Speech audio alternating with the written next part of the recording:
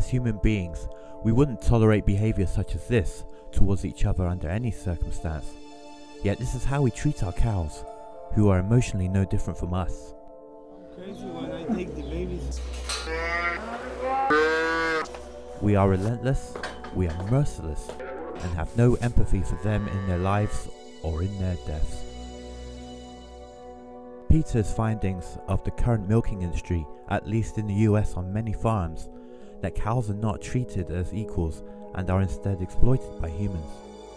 Animals are denied the basic of needs: space to graze, a nutritious diet, comfortable living conditions, and most of all, the quality of life. Cows feel attachment to family. They have deep thoughts. They feel pain, feel fear, and they cry. Farmers become indolent and hasty regarding the welfare of their animals.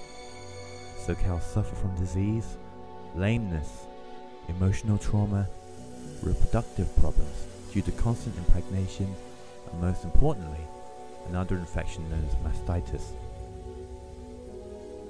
At the conclusion of their lives of exploitation for profit's sake, these animals undergo an extensive traumatic experience leading up to their eventual death. Branding, often on their faces.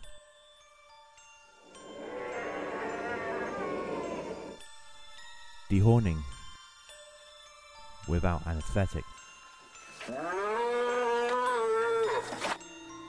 Transported within a dense space, and then bled whilst they're still alive. Although we get told they are supposed to be rendered unconscious when this happens, it's not always the case, and not uncommon either.